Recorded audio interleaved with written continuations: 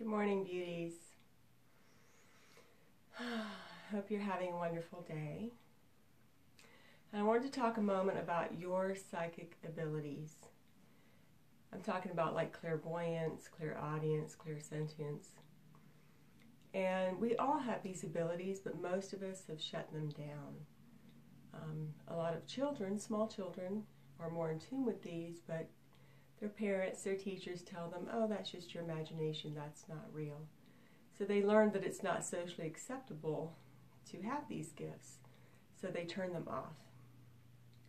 So we all have these abilities, and we can all develop them, and a great way to develop them is through meditation and connecting to your higher self or your Christ self, and you begin to channel that information for yourself into your own life. Now, one of the reasons why we aren't able to tune in this way is because of all the background noise, so to speak. All of the busyness, the distraction, the negative emotions, all kinds of things that are preoccupying our minds, constantly bombarding us. So we just can't get still enough to tune in and really see, hear, feel. So a great practice is just to spend at least 5 minutes a day meditating, quieting your mind, so that with the intention to really tune in. And you can begin to get those answers that you need or want for yourself.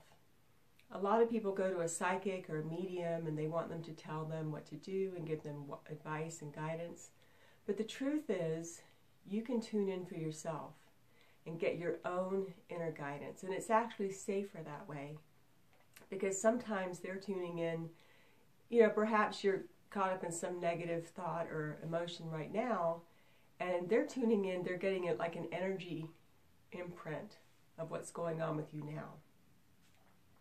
And so they may predict something negative in your future. But the truth is, we don't have to be limited by any negative thought, belief, or prediction. Because if there's something that we don't like, then we can simply, through our intention, change it. Because the ultimate truth is perfection everywhere now. When we're talking about those higher levels of Christ consciousness, pure oneness, on that level, everything is perfect. So if you hear something that's not perfect, then that just means that you get to clear out whatever is your limiting belief or negative emotion that's keeping you from connecting to that perfection. So you're not subject to other people's psychic impression of you. You're in charge. And so taking matters, being in control yourself, getting that information for yourself from that highest level is really what's recommended. And the more, of course, that you do clear your negative emotions and things like that, then that message is going to come through a lot clearer, not clouded by all of that fear, that worry, things like that.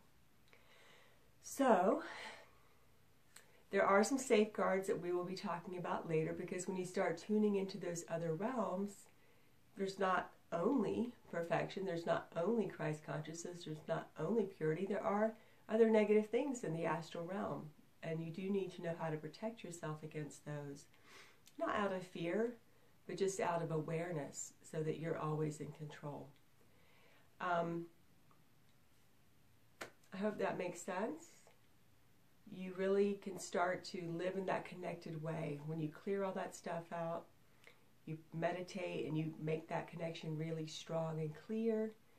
And then you can just begin to live in that connected place and be in the flow in your life.